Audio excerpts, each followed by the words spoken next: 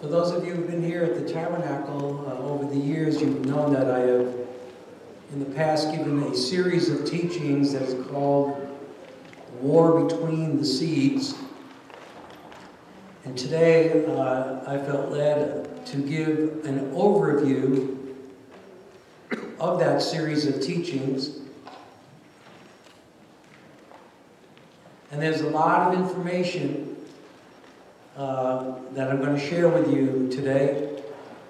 So let's get focused, let's get in the spirit, and as a matter of fact, let's pray. Father, we come before you in Yeshua's name, and Lord, we pray, Lord, that you would send the Holy Spirit to anoint your word and to give us deeper insight and revelation of who you are and of your divine overall plan for all of mankind.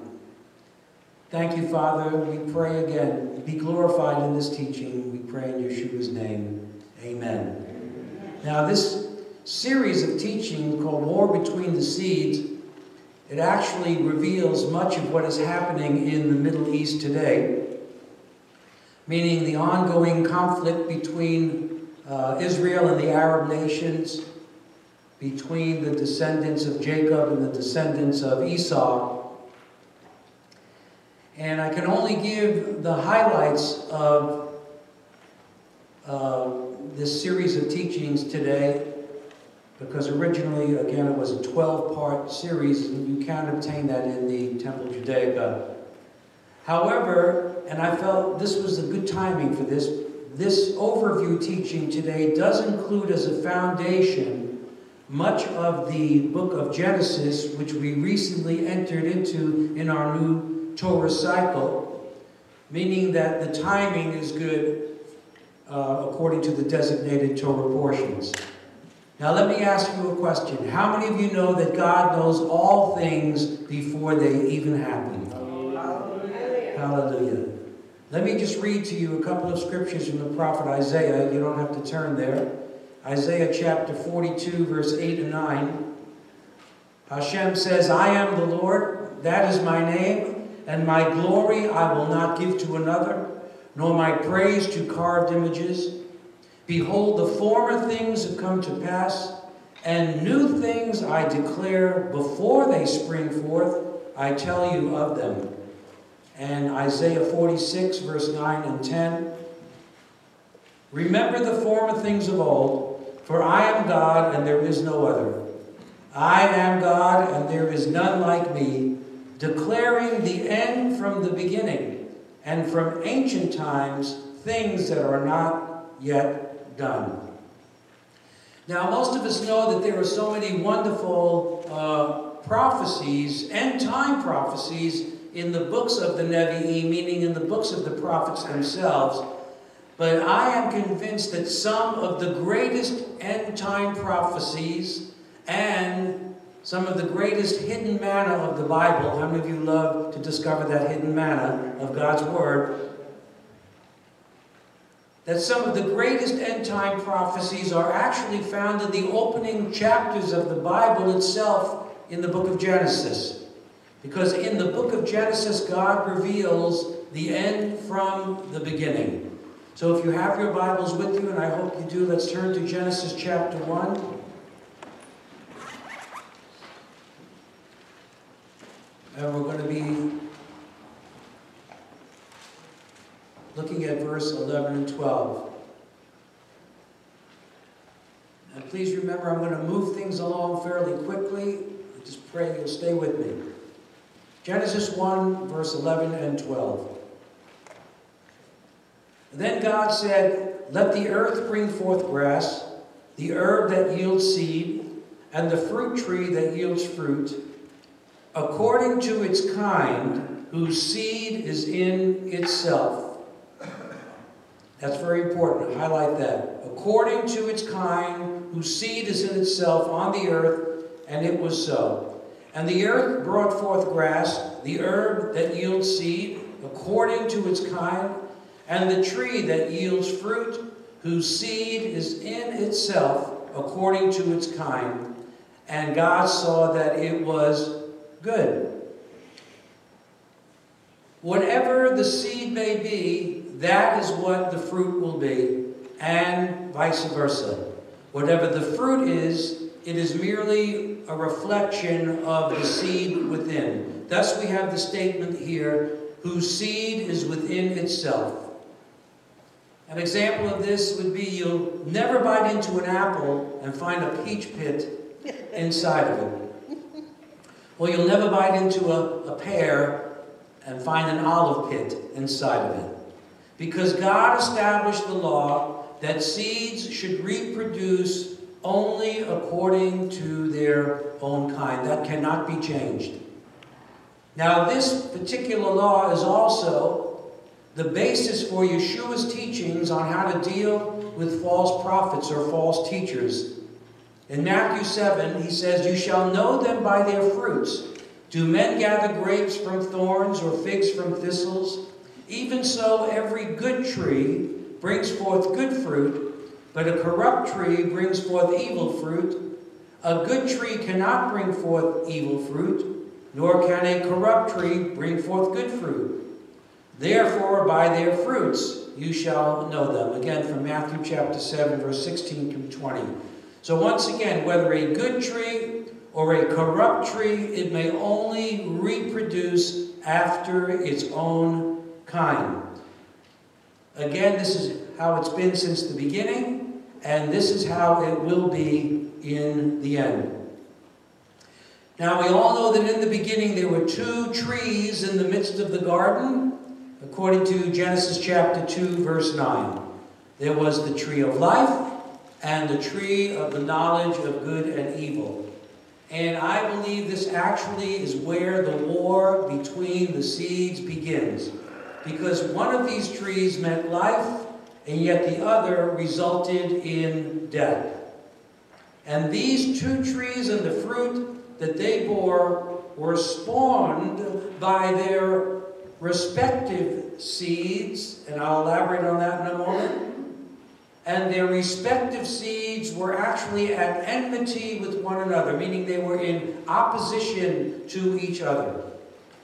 So from the beginning, there's always been a mutual antagonism between the two.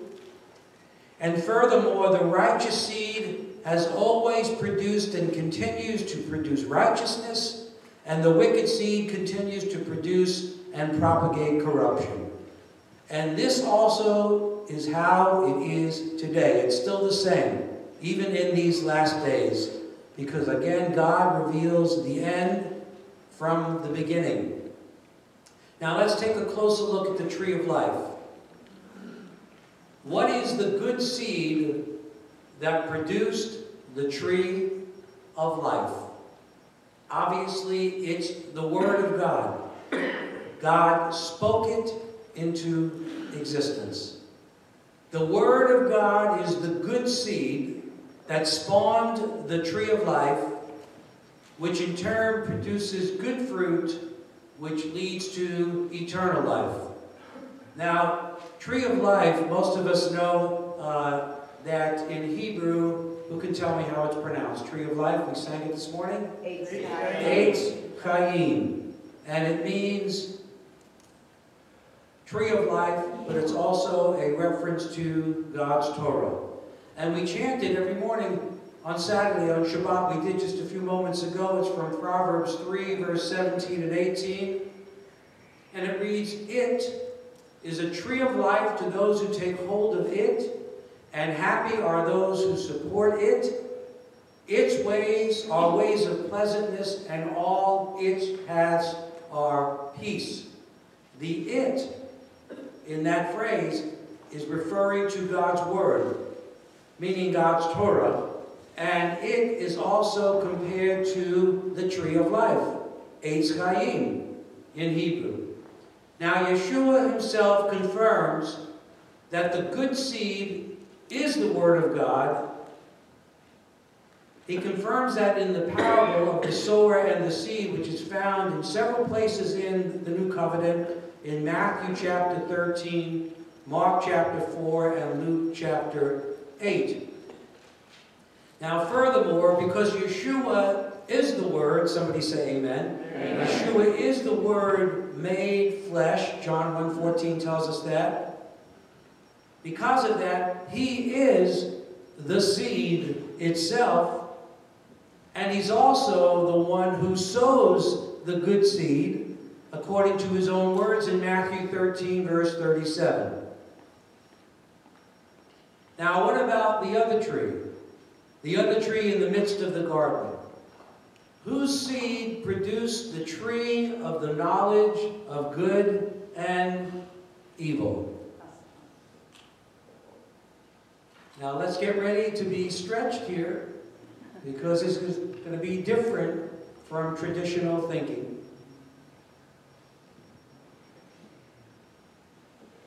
The tree of the knowledge of good and evil.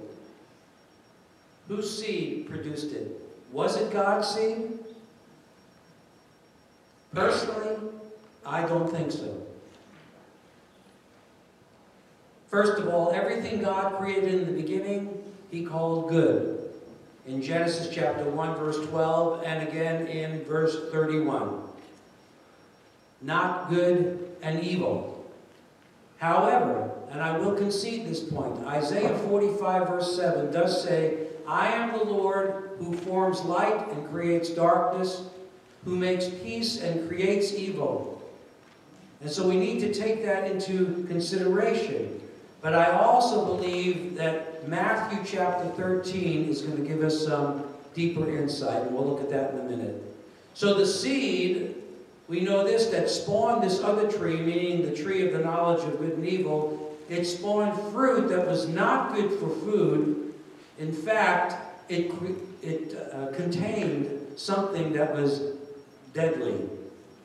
We also need to remember that Genesis 3, verse 6 tells us it was the woman, Eve, not God, who determined that the fruit was good for food and that it was pleasing to the eye. It was her, and again, not God. Furthermore, if God was actually responsible for this tree, then we are forced to believe that He intentionally planted this tree in a very conspicuous place right in the middle of the garden, knowing that man would see it and be curious about it, meaning that God intentionally tempted him. And as far as I see it, this would not be consistent with the teachings of the New Covenant or the Brit Hadashah, because remember that it was Satan, not God, who tempted Yeshua in the wilderness. Now, Yeshua's parable about the wheat and the tares, as I said before, in Matthew 13, gives us deeper insight. And I suggest that you read all of Matthew chapter 13 later, and let the Lord reveal things to you. Yeshua says in verse 24 and 25, the kingdom of heaven is like a man. I say man in quotes because Yeshua is making a reference to God in this parable when he says, is like a man who sowed good seed in his field.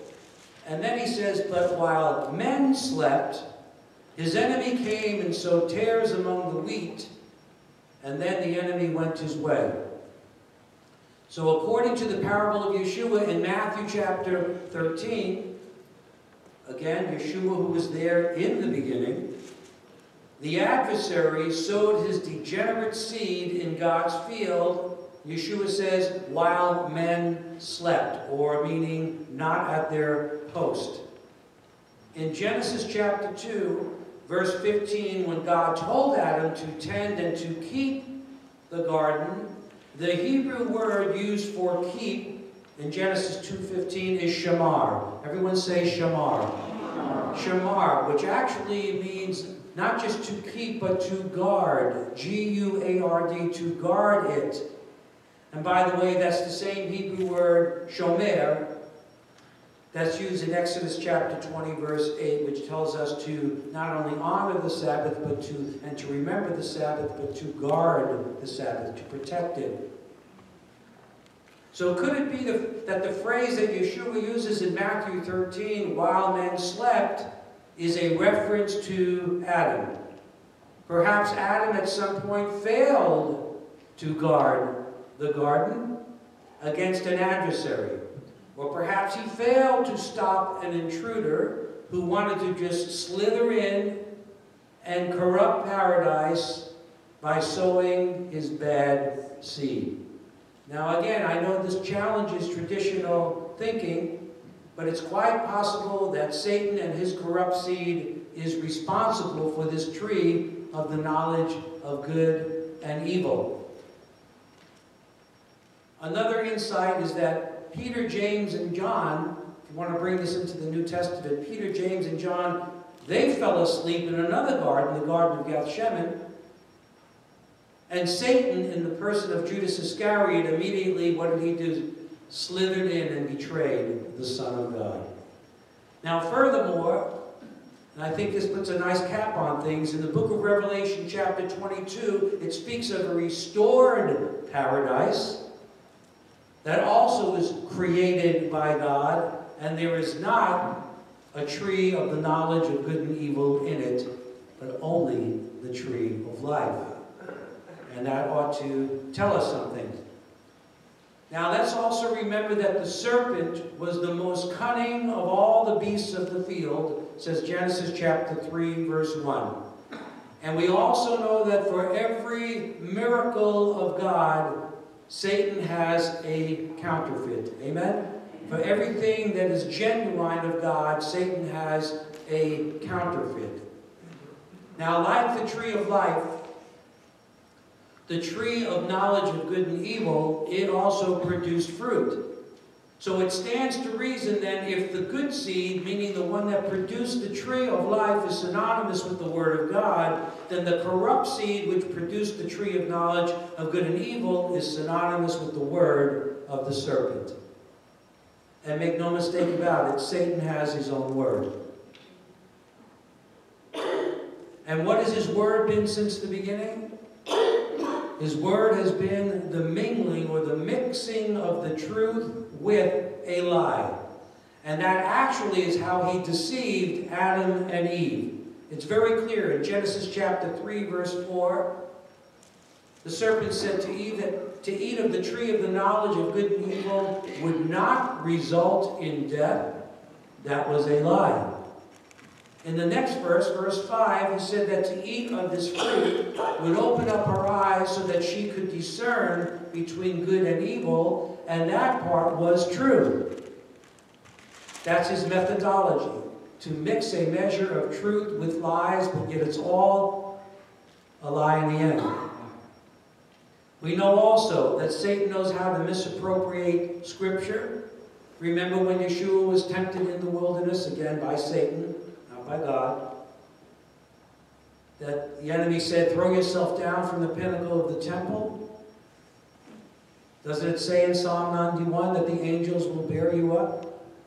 So Satan knows how to misappropriate Scripture, to mix truth with lies. But Yeshua rightly divided the word of truth and rebuked him with the words of Torah.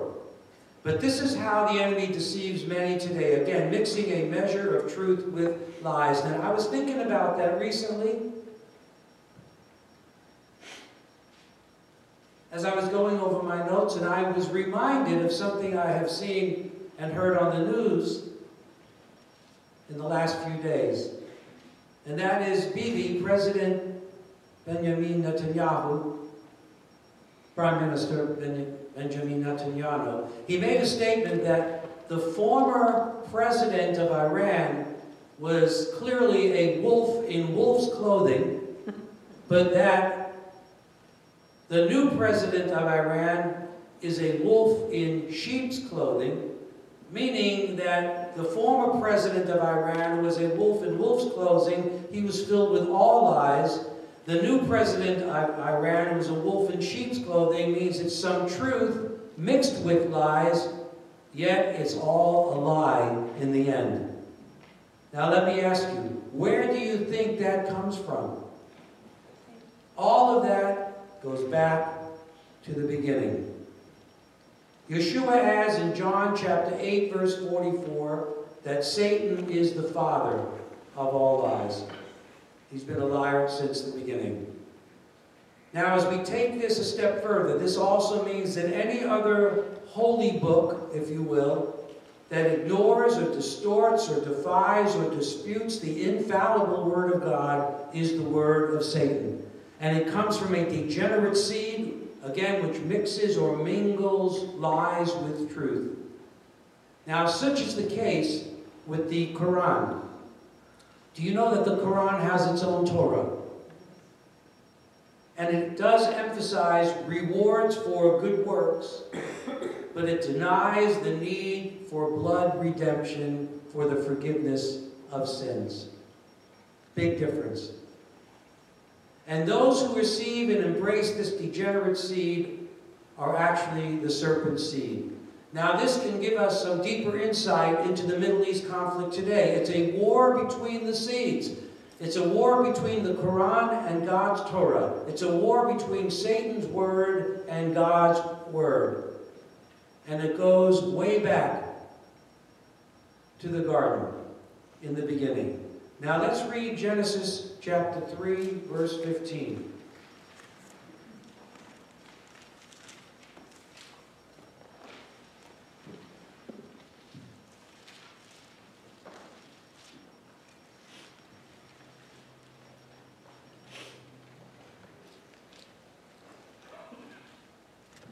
These are the words of Hashem to the serpent after he deceived Eve. Verse 15, chapter 3. And I will put enmity between you and the woman, and between your seed and her seed. He shall bruise your head, and you shall bruise his heel. Now, let's think about this very carefully, because this provides insight into Satan's ultimate goal. In Genesis 3:15, God says to the serpent, and I will put enmity between your seed and the seed of the woman. Meaning that there is going to be an ongoing open hostility and hatred between the seed or the children of the devil and those who are righteous and put their trust in the blood of the Lamb, meaning Yeshua, who is clearly the seed of the woman. This will set the stage for what's going to become the ongoing war between the seeds, where Satan is forever trying to reverse the curse that God pronounced upon him in Genesis chapter 3, verse 15. Satan is forever trying to reverse this curse, to turn it around. But let me tell you, it will never happen. Amen. It will never, never, never happen, because God's word endures forever. God's word is forever settled in heaven. Nothing can change God's word. And God's word will not go forth void, but will accomplish the purpose for which it has been sent. If you believe that, give the Lord a great big clap offering. Hallelujah. Satan's trying to reverse a curse, but let me tell you, if anyone is going to reverse a curse that Satan may try to put on us, it's going to be Almighty God. It's going to be El Shaddai. It's going to be Adonai Tsevaot. It's going to be the Lord of hosts. Because God can speak confusion into the camp of the enemy and victory into the camp of the righteous. And hallelujah and hallelujah and glory hallelujah. Take comfort in these words. If God be for us, who can be against us? Amen. Praise the Lord. Now let's move on to Genesis chapter 4 and read verses 1 through 5 as we look at Cain and Abel. Now Adam knew Eve, his wife, and she conceived and bore Cain and said, I have acquired a man from the Lord. Then she bore again, this time his brother Abel. Now Abel was a keeper of sheep, underline that, but Cain was a tiller of the ground. And in the process of time, let's hold it up there. I pointed this out last time. These words, and in the process of time, give great insight. Because in the Hebrew, reads originally, Vayahi miketz yamim, and that literally translates, and it came to pass in the end of days. So meaning what's happening here is an insight or a picture of what's going to happen in the end of days. Here we see the concept of what is concealed for later being revealed now. Or what appears to be hidden in the beginning is revealing what will take place in the end. This is some of the hidden manna found through the Hebrew language. And in the process of time, it came to pass that Cain brought an offering of the fruit of the ground to the Lord. Abel also brought of the firstborn of his flock and of their fat. And the Lord respected Abel and his offering. But he did not respect Cain and his offering. And Cain was very angry, and his countenance fell. Now right away here we see two different people. Cain the farmer and Abel the shepherd. Two different seeds, if you will, that were conceived from the same womb. And Cain takes a portion of his harvest and he offers the fruit of his labor, which came from the ground. You might say this represented his works. He takes it to the Lord, but the Lord did not respect Cain or his offering. However, the Lord did respect Abel and his offering. In digging a little deeper into this, according to the Torah, there are different types of offerings for different purposes. One such offering is the burnt offering, in Hebrew called the olah. Everyone say olah. Olah. And the olah, or the burnt offering, required the shedding of blood. It was a burnt offering.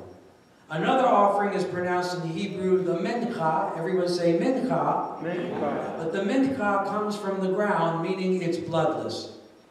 So when Cain presents his mincha, meaning a bloodless gift to the Lord, it's easy to see why God did not respect or accept Cain's offering. Because as believers, we understand that blood is such an integral part of atonement for sin and for sacrifice and for worship, for that matter. We enter into God's Holy of Holies, how? In the prescribed manner, through the blood of Yeshua. But the flaws of Cain's offering don't end there. His bloodless gift, meaning the fruit of the ground, it was also cursed.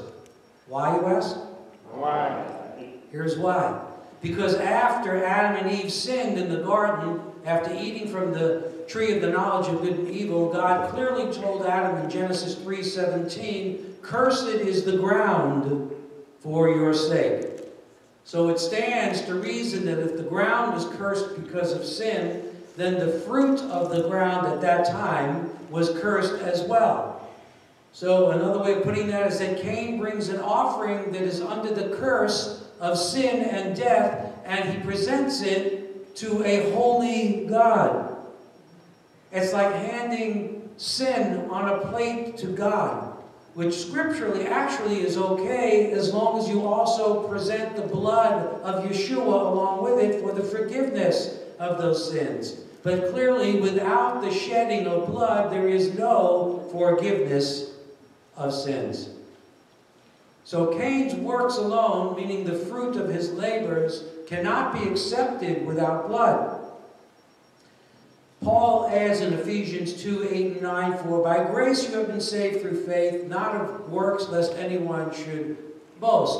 Now we also know that faith without works is dead, but initially salvation comes only through the blood of Yeshua.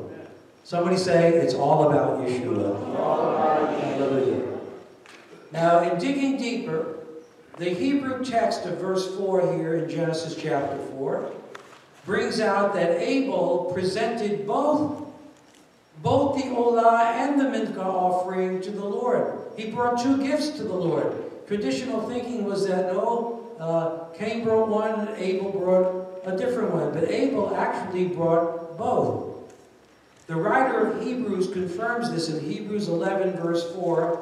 It plainly states that God testified of Abel's gifts, plural, not gift, as a more excellent sacrifice.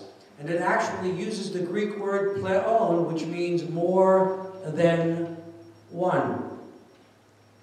Abel also understood that he was in need of redemption through the blood, so he also brings a lamb with the mincha. And this is quite interesting. Again, Hebrews 11:4 actually says that Abel put his faith in the blood of that lamb. What insight. Add to this that Yeshua is the Lamb of God slain from the foundation of the world, and that Yeshua actually calls him righteous Abel in Matthew 23, verse 35. Now, I don't know if you can grasp this, but there's all kinds of connections here that is spanning over a long period of time in the spirit realm.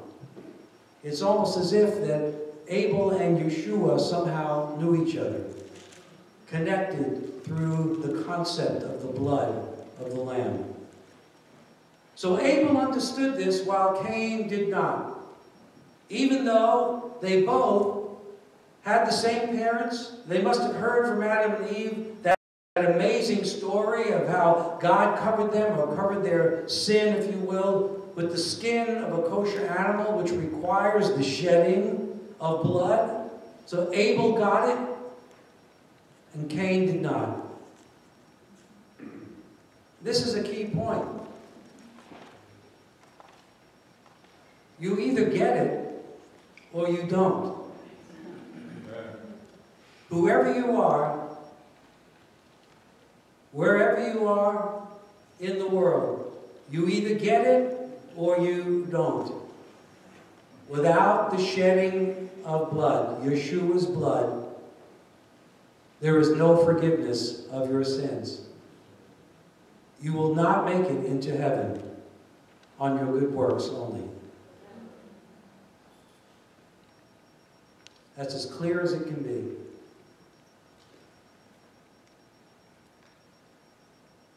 Abel got it. Cain did not. Because of the conflict here in the different sacrifices that were offered by Cain and by Abel, you could almost call this the first religious war in history. Now let's move on to Genesis 4, verse 8. Now Cain talked with Abel his brother, and it came to pass that when they were in the field, that Cain rose up against Abel his brother and killed him. It's not a coincidence that the first murder in history between Cain and Abel was actually a religious war between two brothers. Two brothers spawning from two opposing spiritual seeds, actually coming from the same womb, who claim to have the same father. Now that should sound familiar to us, because so do the Jewish people in the Arab nations today. They both claim Abraham as their father. And we see here in Genesis 4 the serpent's offspring, the serpent seed, Cain, rising up violently to kill Abel. Abel, who was in the lineage of the seed of the woman, the good seed, from Genesis 3:15. And these are all characteristics of what will take place in the end. We're seeing it today. This is why many of the Arab nations today desperately want to wipe Israel off the face of the map, because it's a war between the seeds. They want to wipe Israel off the map, but it's never going to happen. Because Hashem says, as long as the sun and the moon and the stars are shining in the heavens, Israel will never cease to be a nation before me. Now, this is all going to play out further at Armageddon. And I'd like to also add, in Zechariah 14, there's some serious, serious trouble coming for Israel. But all of this will play out further at Armageddon. Now, the Bible does not tell us specifically how Cain killed Abel. It simply says that he slew him. And the Hebrew word harag, everyone say harag? Harag. In Genesis chapter 4, verse 8, it indicates that Cain struck him. Because the word harag means to smite with deadly intent.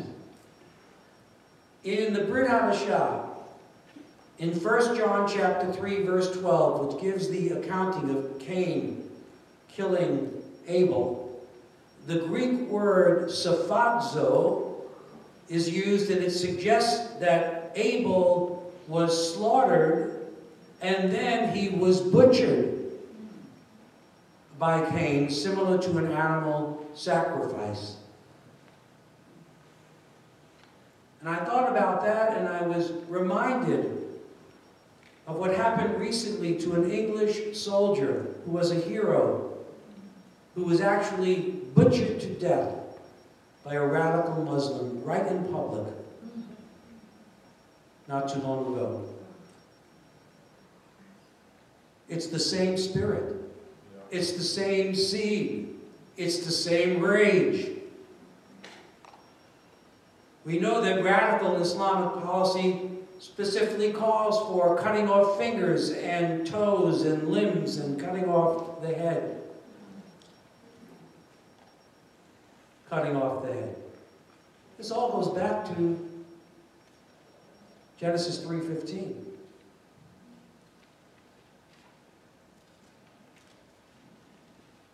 Now, though the Bible is vague in English in Genesis chapter 4, verse 8, through the Hebrew and the Greek text, which we just looked at, it suggests that when Cain smote his brother Abel, it was with a blow to the head. Think about that. It appears that Cain intentionally crushed his brother's head. And this is extremely interesting in light again of the prophecy in Genesis 3:15, where God tells the serpent that the woman's seed is going to crush his head. And what does the serpent do? That was in Genesis 3. What does the serpent do in the very next chapter? Genesis chapter 4, he influences the firstborn of her womb, Cain, to kill her righteous seed, Abel, with a blow to the head. So this means, again, that from the very beginning, the serpent is trying to reverse that decision that God pronounced upon him. And if this is true, and I believe that it is, it stands to reason that this would remain to be his scheme throughout history, to crush the head of the righteous in an attempt to reverse that judgment of God in Genesis 3, chapter 3. Now let's take it a step further as we turn to Genesis chapter 12.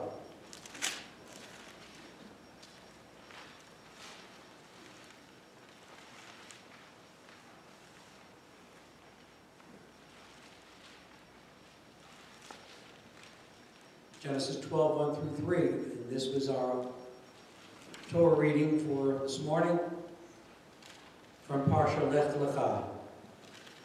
Now the Lord had said to Abram, "Get out of your country, from your family, and from your father's house, to a land that I will show you. I will make you a great nation. I will bless you and make your name great, and you shall be a blessing. I will bless those who bless you, and I will curse him who curses you. And in you all the families of the earth shall be blessed." In Genesis 22, verse 18, it reads, "In your seed, Abraham, all the nations of the earth will be blessed." So if our theory so far is correct, that at the very moment God blessed Abraham with the promise of a seed, and that through his righteous seed all the nations of the earth would be blessed, then the serpent would have to do something about it. Something to try and change all that, because the righteous seed of Abraham was going to present a big problem for him, because that would bring forth the Messiah who would crush his head. Now, as the story continues, Abraham and Sarah waited 10 years for this promised seed to be born, but nothing happened. So as the story goes, we know Sarah tells Abraham to go into the Egyptian bondwoman Hagar and have children by her in Genesis 16, verse 1 through 3. And according to the custom of that day, a child born to Hagar would actually be considered a child born to Sarah. However, things did not go so smoothly, because Hagar, after becoming pregnant, despised her mistress Sarah, and vice versa, Sarah despised Hagar. And the animosity that followed caused Hagar to flee into the wilderness, but the Lord had her return, and in the course of time, Hagar would have a child who was to be called Ishmael. Later on, in Genesis 17, verse 20, God told Abraham that he would bless Ishmael and make him into a great nation, but that God's covenant would be with his yet unborn son, Isaac. And about 1 year later, Isaac, the promised seed, was born. Now let's turn to Genesis chapter 21. We're going to read verses 8 through 10.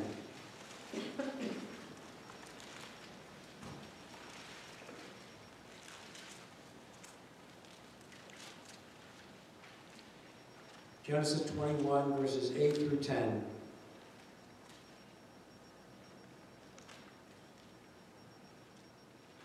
So when the child grew and was weaned, that's a reference to Isaac, and Abraham made a great feast on the same day that Isaac was weaned. And Sarah saw that the son of Hagar, meaning Ishmael, the Egyptian, whom she had borne to Abraham, scoffing. Let's hold it up there for a minute. The word scoffing is important. It reads in Hebrew, mitzachek, which means, on the surface, it means making sport of or making fun of, but it's synonymous with another Hebrew word, kales, which means to ridicule, to mock, or to scorn, but rabbinic commentary takes it deeper. The rabbis add that the verb mitzachek actually denotes idolatry and immorality and even murder due to its use in other places in the scriptures with other accountings. And that word mitzachek could even in its deepest translation mean fight to the death. Verse 10. So therefore she said to Abraham, meaning Sarah, cast out this bondwoman and her son, for the son of this bondwoman shall not be heir with my son, namely with Isaac. So not only was Ishmael already harboring some serious animosity toward Isaac, meaning mocking and scorning and ridiculing him, but perhaps even plotting his death already, according to the deepest Hebrew translation. Maybe he was jealous because Isaac was the son of the covenant and Ishmael was not, but at any rate there was enmity between these two seeds, between Ishmael and Isaac. And Paul is really in the spirit in Galatians chapter 4, verse 29, when he writes, but as he who was born according to the flesh, meaning Ishmael, then persecuted him who was born according to the Spirit, meaning Isaac, Paul goes on to say, even so it is now. When Paul says that, he means that animosity is ongoing still. Paul was really operating in the spirit of prophecy there. Now, I don't believe that Satan caused Abraham to go into Hagar in the first place, in Genesis 16. Or that Satan influenced Sarah to offer Hagar to Abraham. Perhaps that in itself was just a big mistake. Perhaps Abraham and Sarah, they should have waited on God's promise. It's a good word for us. Amen. Don't take things into your own hand. Just trust in the Lord and in His Word. That could have been a very, very big mistake on their part. But I do believe that once Ishmael was born, that the serpent went, aha, and he set a plan into motion. He took advantage of what could have been a big mistake. And that's same concept is for today. We have seen that recently, even in Israel, such as giving away land for peace. The enemy already has and will continue to take advantage of that. Now, according to reliable resources, the Egyptian woman Hagar is the ancestress of all the Arab nations and of the prophet Muhammad. The Bible says that Ishmael's descendants lived in a land east of Egypt as you travel north toward Syria. That land is what we now call the Arabian Peninsula. And it's from this peninsula that all the Arab peoples hail from, or originate from. And it's also the place where Muhammad received his revelations, which were later recorded in the Quran, Muslims' holy book. And so obviously the hostility between Isaac and Ishmael also that exists today goes back to the seeds of Isaac and of the seed of Ishmael. It's a war between the seeds. Now let's take this a step further as we look at the two seeds of Isaac and Rebekah in Genesis chapter 25.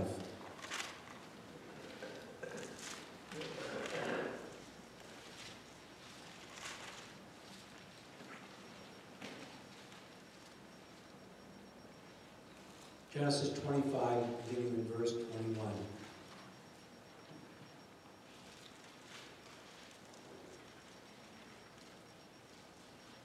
Now Isaac pleaded with the Lord for his wife because she was barren. And the Lord granted his plea, and Rebekah his wife conceived. But the children struggled. Underline the word struggle. It reads in Hebrew, ratzatz. I'll come back to that.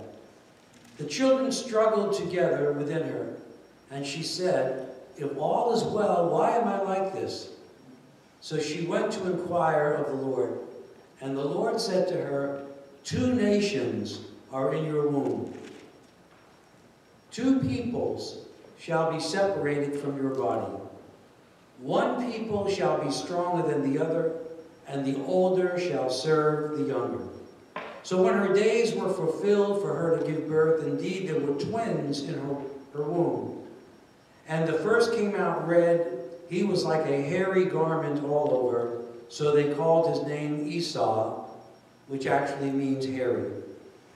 Afterward his brother came out, and his hand took hold of Esau's heel. Underline that.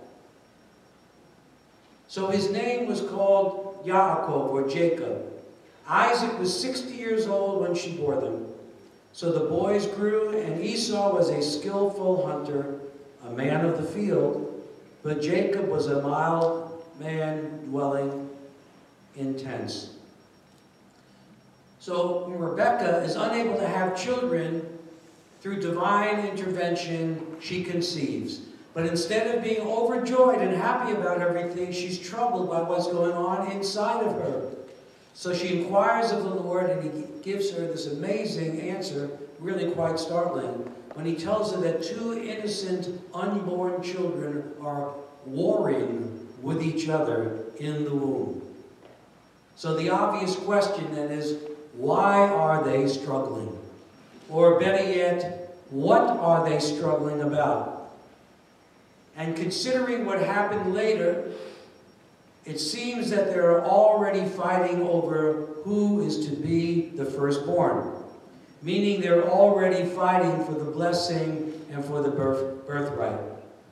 And furthermore, God tells Rebekah, these two warring unborn children represent two nations who will be separated from her body, and he clearly tells her they will not be able to abide together.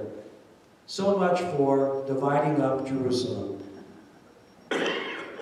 Also, God says that the youngest is destined to rule over the eldest.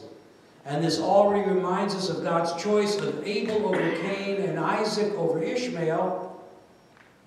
And moreover, when God tells Rebekah that by divine appointment and authority, the youngest, meaning Jacob, shall receive the blessing reserved for the firstborn, and that the elder, meaning Esau, shall serve him, it explains why, listen carefully, explains why years later in Genesis 27, that Rebekah is so adamant about helping Jacob to deceive Isaac and to obtain the blessing reserved for the firstborn, meaning making Isaac's favorite food and putting hairy skins on Jacob.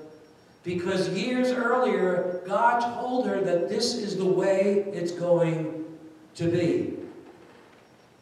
So in the final analysis, Rebekah was not a deceptive woman, as many may think. She was actually a very godly woman who was obeying the prophetic word of the Lord. She was working with God's plan.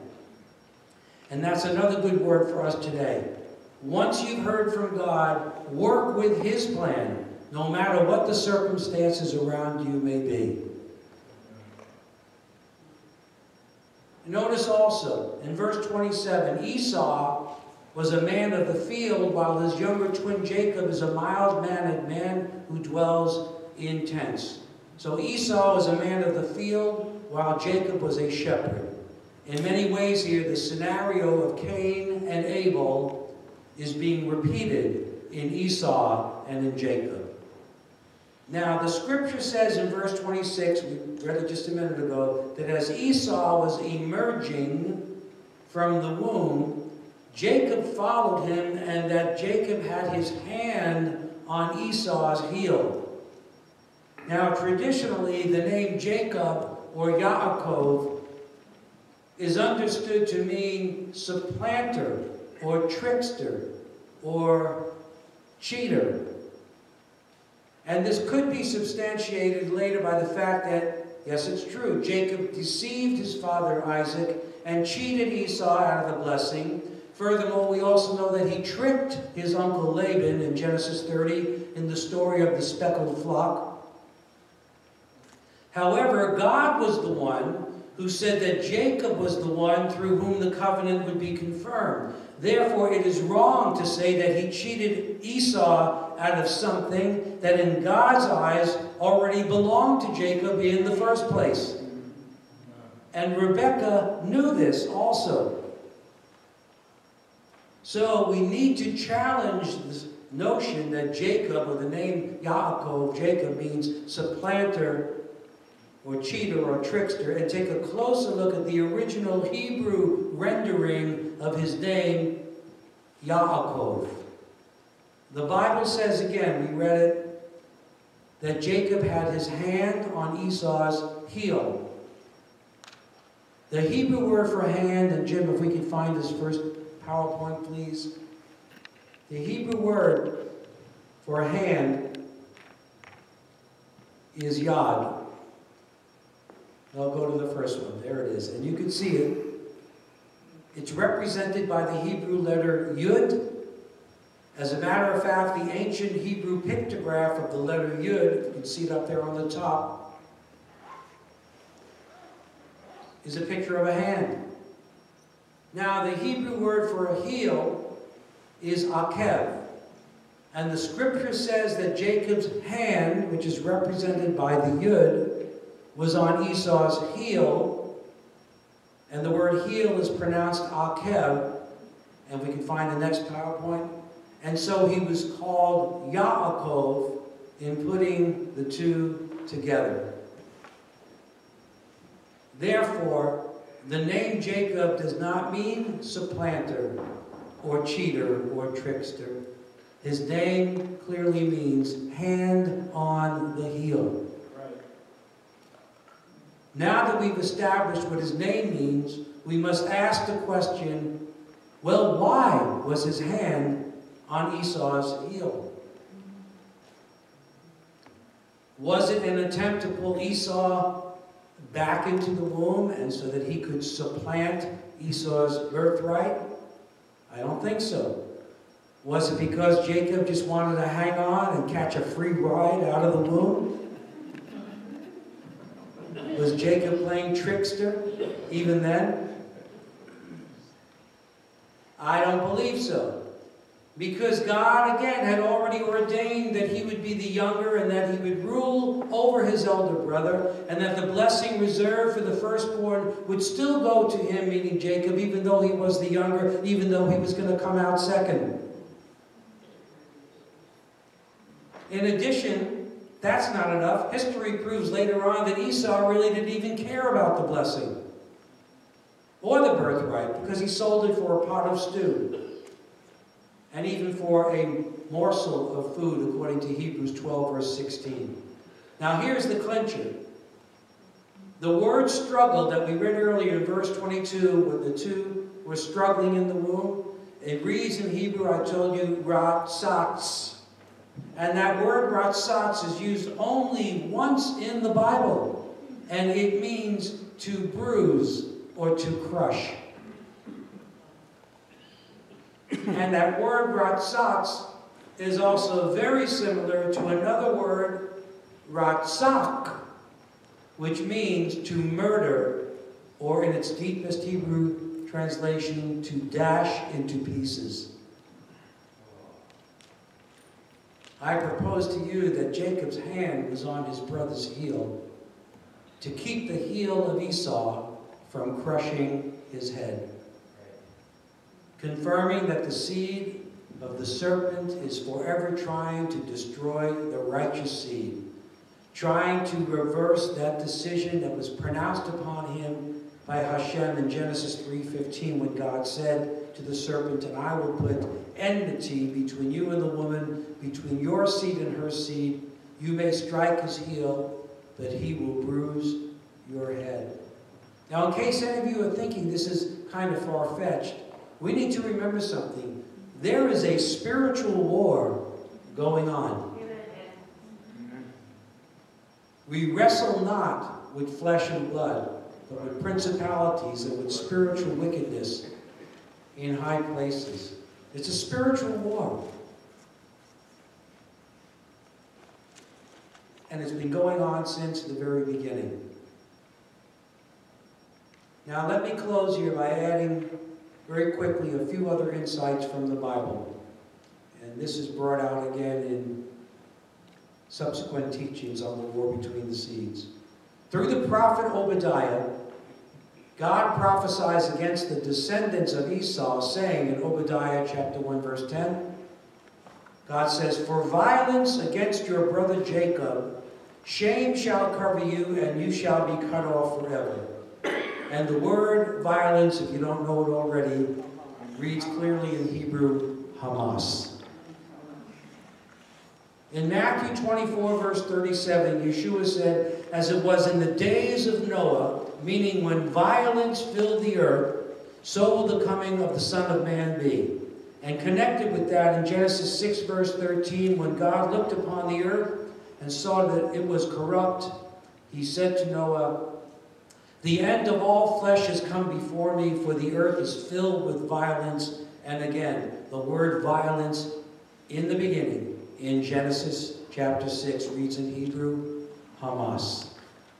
Clearly, God reveals the end from the beginning. As we all know, King Herod planned to kill the baby Yeshua after he was born in Matthew chapter 2. And Herod himself, most people don't know this, was an Idumean who were previously called Edomites. And the Edomites had a history of continual hostility and warfare with Israel. And the lineage of the Edomites traces back to Esau, clearly in Genesis 36, verse 19, if you want to look it up. So it's no coincidence that Herod, who is a descendant of Esau, tried to kill the Messiah at his birth, because if he had succeeded, then there would have been no seed of the woman, no righteous seed of the woman capable of destroying the serpent. Even in the book of Revelation, in chapter 12, we see that the dragon, meaning Satan, is ready to devour the seed of the woman as soon as it was born. And in many ways, I believe that is a reference to Yeshua as you read into the text of Revelation 12, verse 4 and 5. Read it later. Revelation 12, 4 and 5. But I also believe it is a reference to the nation of Israel after it was reborn on Yom HaAtzmaut, Israeli Independence Day, May 15, 1948, which also further developed when Jerusalem was given back into Jewish hands in 1967. And both of these occasions, meaning in 1948 and in 1967, both of these occasions were met with an immediate attack, an immediate uprising from the Arab nations. Why? Because again, the seed of the serpent is forever trying to crush the seed of the woman. It's a war between the seeds. But hallelujah and praise the Lord, Israel is the apple of God's eye. Somebody say amen. And again, as long as the sun and the moon are shining in the heavens, Israel will never cease to be a nation before me, declares the Lord. Also, Romans 11, Paul makes it clear that God's promises to the Jewish patriarchs are irrevocable. His blessing will go forth.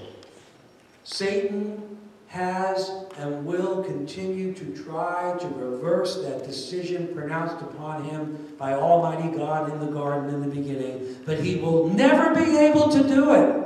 Amen. Hallelujah. Let's get animated here. He's never going to be able to do it, because in the end, guess what happens? Yeshua, I said Yeshua, will reign as King of Kings and Lord of Lords. And in the end, Satan is going to be thrown into the lake of fire, where he's going to be tormented forever and ever and ever. Let's begin to stand. Also, as believers, the enemy, as the good seed, the enemy will never be able to crush our heads, because as believers in Yeshua, we are the good seed, and greater is He who lives in us. And not only that, but we are overcomers by the blood of the Lamb. Somebody say, I'm an overcomer. By the blood of the Lamb. If God be for me, who can be against me? Greater is He who lives in me than he that is in the world. And when the enemy comes in, like a flood, the Spirit of the Lord will lift up a standard against him. My God always causes me to triumph in the Messiah, Yeshua. And if you believe that, give the Lord another great praise.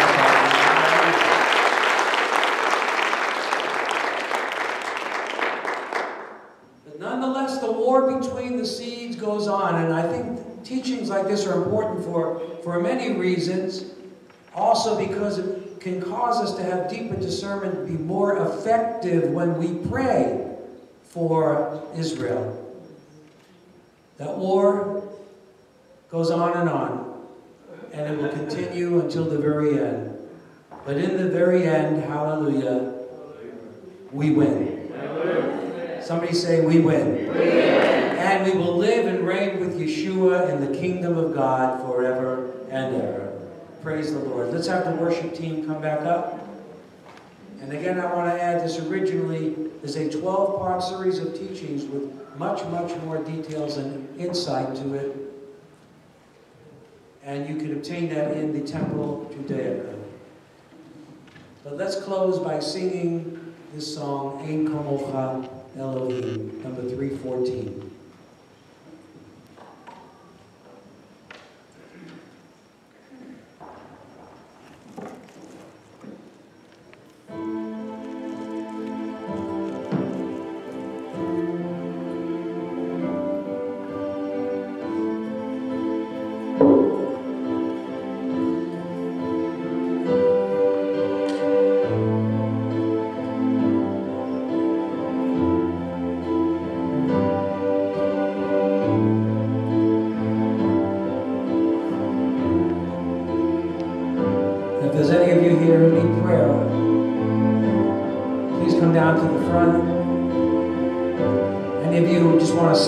As a watchman on the wall,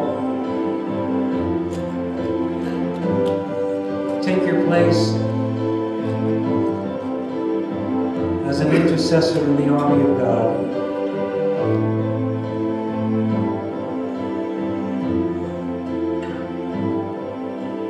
Adonai Elohei Yisrael,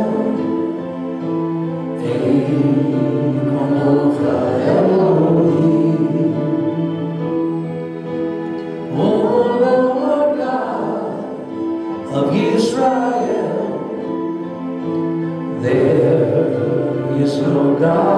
like me. Bishamayim uvaretz ein kamocha Elohim.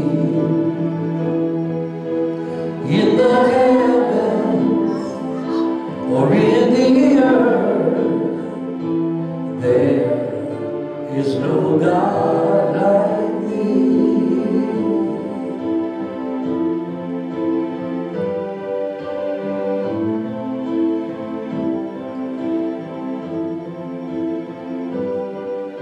Kadol Adonai Michei haolam ein kamocha Elohim. Great is the Lord who lives forevermore. There is no God like thee. Melech HaKavod Adonai Sebaot ein kamocha Elohim. King of glory, Lord of hosts, there is no God like thee.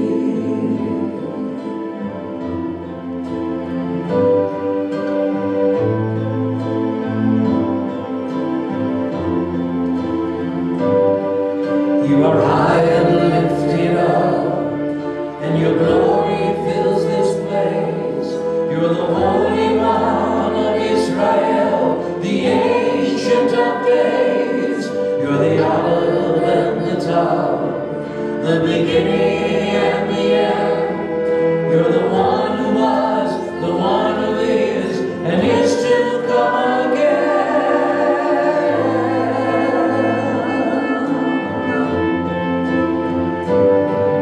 Hallelujah. You alone are the Lord. Hallelujah. There is no God like our God, who declares the end from the beginning. Hallelujah. Have your way. Master of the universe, have your way. Let's lift up holy hands to Him. You are high and lifted up, and your glory fills this place. You're the Holy One of Israel, the Ancient of Days. You're the olive and the top, the beginning and the end. You're the one who was, the one who is, and is to come again.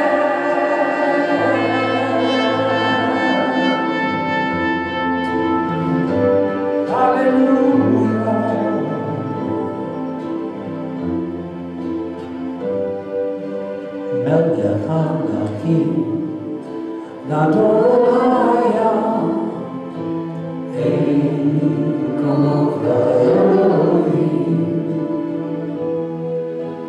You're the King of Kings, the great I am.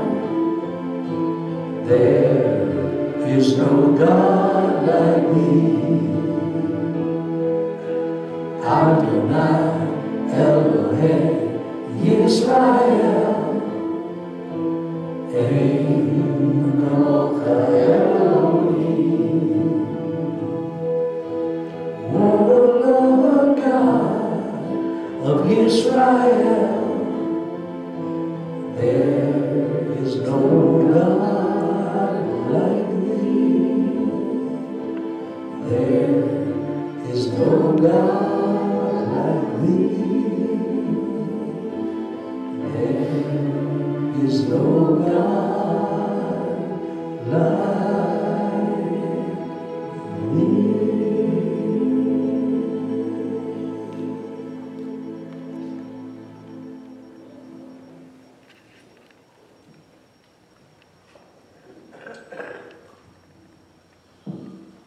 Yivarechecha Adonai v'yishmarecha. Ya'er Adonai panav alecha v'yikunecha. Isa Adonai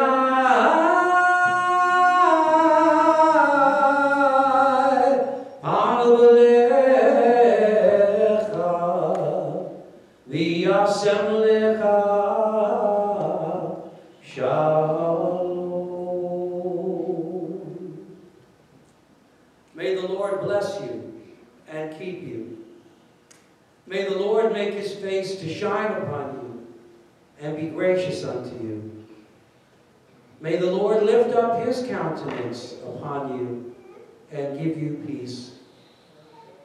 Perfect peace, B'Shem Yeshua HaMashiach, the Sar Shalom, the Prince of Peace, that thy way may be known upon the earth, and thy salvation amongst all of the nations. Amen and amen. And if you love the Lord, let's give him one more praise.